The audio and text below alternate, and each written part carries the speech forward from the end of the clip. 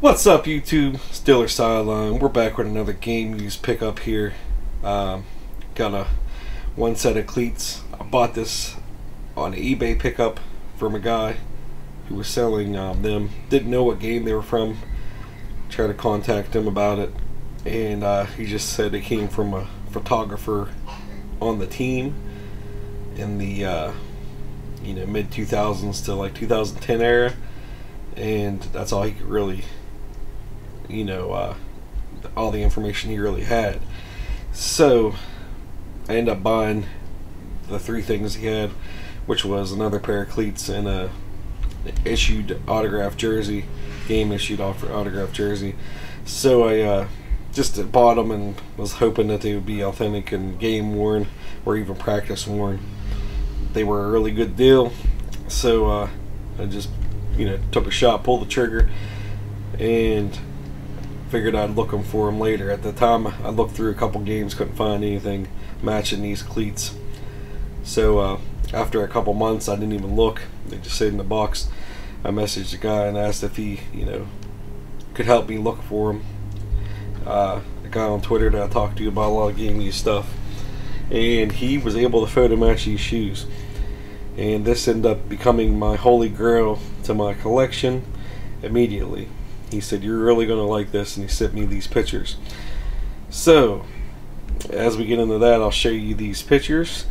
But we got James Farrior autographed game used cleats. And these cleats are from Super Bowl 40. Photo matched this set of cleats right here, and I'll show you pictures of everything,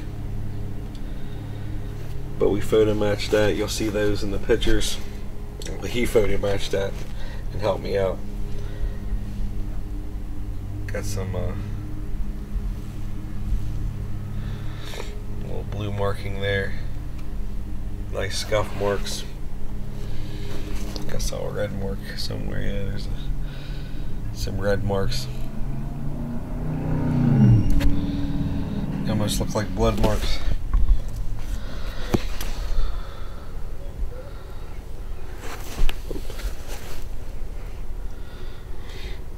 But this ended up becoming a quick holy grail to my collection. I'm the first set of Super Bowl things I've ever owned, and I don't know if I'll ever own any more, honestly. So very, very nice pair. I'll be taking these to the grave with me, and I got to get a nice display made up for these. Something insane got to be used for this.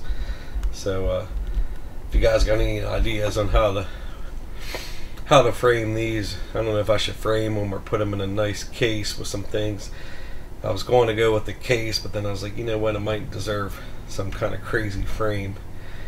But I'll include pictures with this. And I don't have much to say because you're pretty much lost for words when you get something like this. I don't even know what a price of Super Bowl 40 cleats would cost, but the price I paid definitely was not Super Bowl 40 cleats. And there was a little note in here. I think I took it out.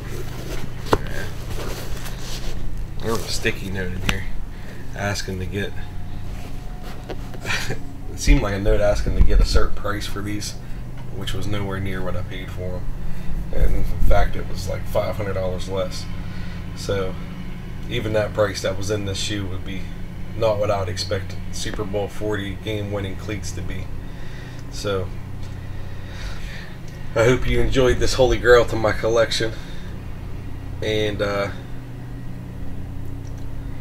let me know what you think. I mean, like I said, I'm at a loss for words to own something like this. I'm very happy to own this. A nice piece of history.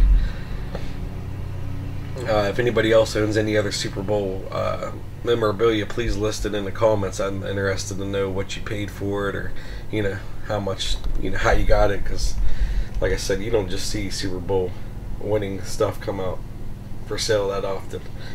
But again, I'll list the pictures. Let me know what you guys think. I hope you enjoyed this video, and I'm interested to hear how you would frame these up or display these nice pieces of history. And that's all I got for you, YouTube. As always, make sure you like the video, comment, and subscribe to the channel. Have a great day.